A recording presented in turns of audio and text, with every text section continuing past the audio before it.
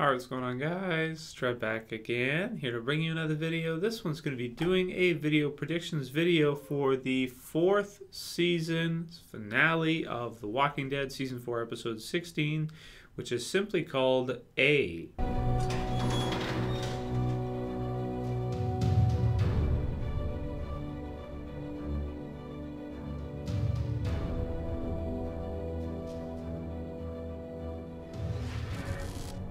Okay, so I know it's a bit early to kind of put out a video predictions video for the finale of the season, but it's a big event. It should be quite something as we get closer to it. And we're only 2 episodes out from the season finale, which is kind of crazy because it seems like we just started to see the second half of The Walking Dead Season 4, and now we're almost at the end of it. But definitely wanted to get my thoughts out there right now as it stands and kind of do some predictions on what I think is going to happen for the season finale. So it's called A, and the episode before it, episode 15, is called US or Us. So when you put those together, some people have predicted USA could mean that at the end of the season they're going to head towards Washington, D.C.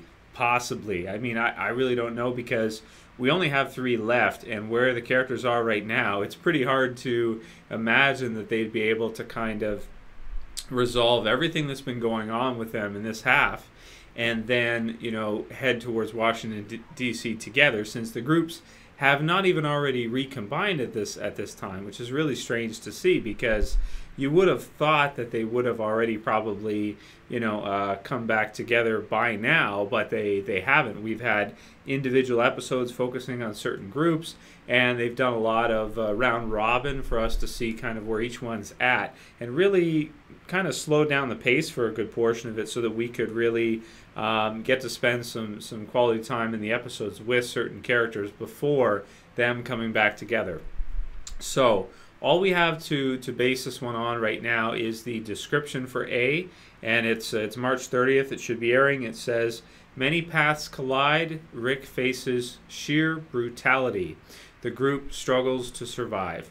So the only thing I can really, with regards to this, right off the bat, the many paths collide thing, that's kind of self-explanatory. It sounds like we're going to get to see all the groups finally meet up, or at least most of them. Daryl and Beth is the one group that I kind of think is going to be, I don't know, by the end that will be probably, they will meet back up with Rick's group. I'd be surprised if Daryl didn't, if he was kind of, off somewhere else, and then you had Rick's group that all recombined without him. That'd be a little strange. So I'm thinking the group that Daryl's with now, the Joe's group or whatever that he's going to have to join, won't have much of a choice, will probably have something to do with the Beth situation, probably have something to do with the Sanctuary, and we'll kind of see it all sort of come together by the end of the season and all be resolved, probably resulting in the death of all of Joe's group, including himself, probably. I mean, that too is kind of strange because that would mean that this new group of characters would only be in the show for 3 episodes, which is kind of a small amount when you consider how long the Governor's group, even though it was a bigger group and everything, was in the series 4, especially at the pacing. Kind of seems like they could get some more time out of those new villains that are being introduced right now. But based on this, many paths collide. So we're thinking Glenn's group with Abraham, Rosita, Eugene, and Tara is going to meet up with Rick, Carl, Michonne. Of course, you'll have Bob's group in there. And then, am I forgetting anybody? Tyrese's group. So I would think we're going to be seeing all those groups sort of meet up again in the finale. Then, with the Rick faces sheer brutality, the group struggles to survive. I would think the word brutality is kind of like referring to this new Joe's group, along with the Gabriel character and however he's interpreted in the TV series, if he's a combination of Chris and the comic book series Gabriel. They're calling him Gareth, I think, is Andrew J. West's character, if that's who he is. Probably sounds like it, but I guess we'll find out. Him combined with Joe's group is probably going to be our antagonist for this last little bit. And then, of course, the group struggles to survive. I mean, it's self-explanatory. So I'm thinking probably the finale is going to be based around Beth for the most part. What's going to happen with Beth? Is she going to survive? Is she going to be killed off? And the previous episode, episode 15, the U.S. or us, it says survivors rely on brutality and faith. I mean, that's a pretty bland description. I'll put these both in the description for this video.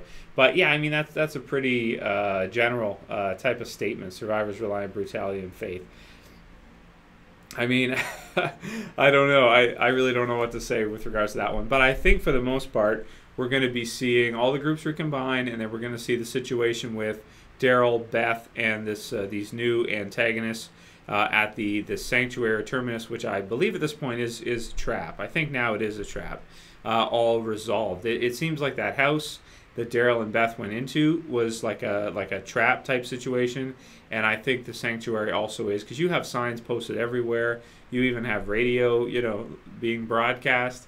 It seems too convenient to me for it to be legit. It just seems too, just a little bit too good to be true. I think Sasha's right on this one.